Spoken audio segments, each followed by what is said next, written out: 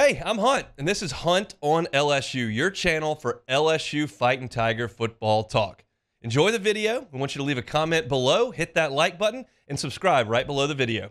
Enjoy. Super upbeat conversation here regarding defensive tackles for LSU football. We understand the dire need that LSU is in for high-level defensive tackles. It is far and away the Achilles heel of this football roster at this point.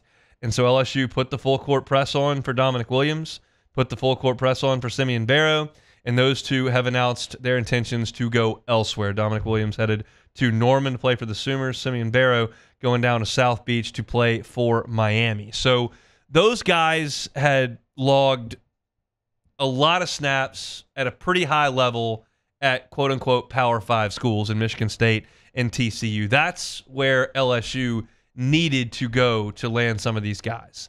And unfortunately, as we sit here on the 6th of May, you don't have anybody that you've brought in outside of Gio Paez at the defensive tackle spot. And Paez was really an edge player at Wisconsin who's going to shift inside here in Baton Rouge. So the question is, like, where else do you go? Like, the transfer portal's got a bajillion players in it, but are you just grabbing a guy to grab a guy? Or are you going to get somebody that's going to be a difference maker on your team?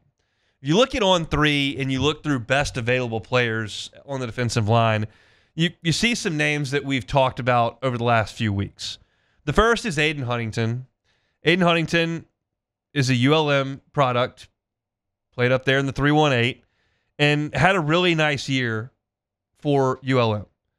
16 tackles for loss, 8.5 sacks. Like, that's productive stuff. But he's 6 feet tall and 260 pounds. That is fine in the Fun Belt. I just don't know if that works in the Southeastern Conference. That's 40 pounds lighter than most defensive tackles play at. And that's just not an insignificant amount of weight. And again, I'm not a professional scout. I'm not a defensive line coach. Like, I don't know. It just seems to me like that's a bit of a reach. Anthony Dunn is another guy that's undersized, 6'4", 250 pounds from Florida A&M. He had 8 sacks and 12 tackles for loss, but that's in the SWAC.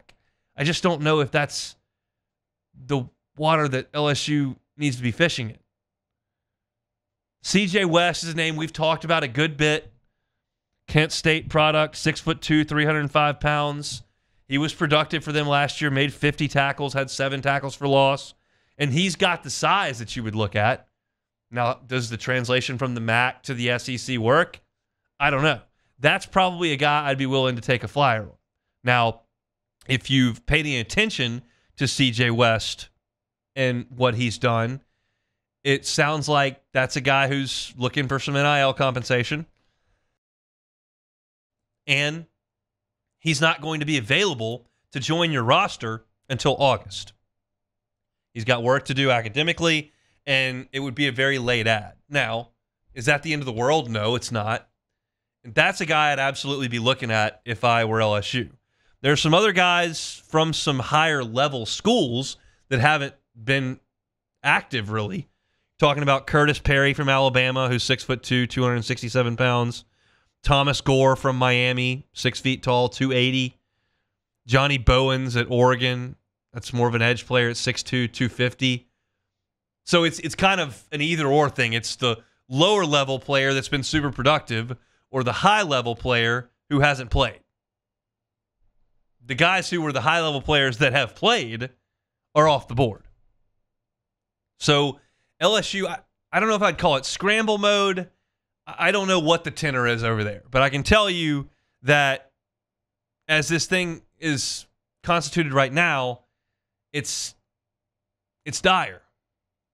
And as I continue to go through these names, whether it's Adin Huntington, Anthony Dunn, CJ West, Curtis Perry, Thomas Gore, Johnny Bowens, like I continue to go through those, is there any evidence that those guys are better players than Dominic McKinley? Because LSU literally has defensive tackles. You've got about 7 of them. The issue is not like just solely numbers. It's the talent level the productivity level that isn't there for this group, I think. And I just don't know if bringing a guy in from Florida A&M or ULM is going to make things any better. See what I'm saying? Like, bringing in a warm body, yeah, it's better than an empty chair, I guess. But is it going to make any impact? It feels like as we sit here, and I don't recall a situation like this in the past. Maybe at linebacker, right when Dave Aranda got here. Remember the famous quote where Dave Aranda is looking at Les Miles on a plane, they're going recruiting, he says, "Coach, we have more punters on the roster than linebackers." Like that got to a rough spot. But I don't recall a situation where from the outside, all of us who cover the team, all of us who pull for the team, the fans, like everybody is looking at defensive tackle and going, this is not great. Like, I don't recall that situation arising at any other position. It's just been such a combination of transfer portal, early draft entries, guys not panning out. There are so many things that go into it, but all of us are sitting here looking at it going, this is not awesome. And it feels like when we sit here at SEC Media Days in July, and then when we get into preseason camp in August, like I feel like we're going to be talking more about defensive tackle than any position on the field. And I don't recall that ever really being the case with LSU's football roster. I feel like it's always been pretty fairly balanced. Sometimes you have a spring where you're light on running back numbers or you don't have the corners that you were looking to have. That can happen sometimes in the spring, but it feels like we're going to go into the fall here looking at defensive tackle going, that's what we're sending out there?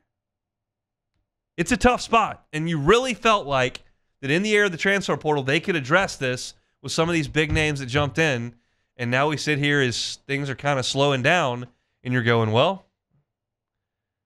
so we'll see if CJ West is the guy that LSU can pull in. We'll see if they can evaluate some of these guys at a lower level and see who can help. But nobody else is going into the transfer portal because that window has closed. Now you see the guys that are in there, they don't have any sort of deadline on when they have to move or when they do move. But LSU's got to figure something out. We'll see what Brian Kelly, Bo Davis, and company can make happen. Hey, thanks for watching Hunt on LSU. Before you get out of here, do us a couple of favors. Hit that like button, leave your comments below, and subscribe to the channel for all your Fighting Tiger football talk. See you next time.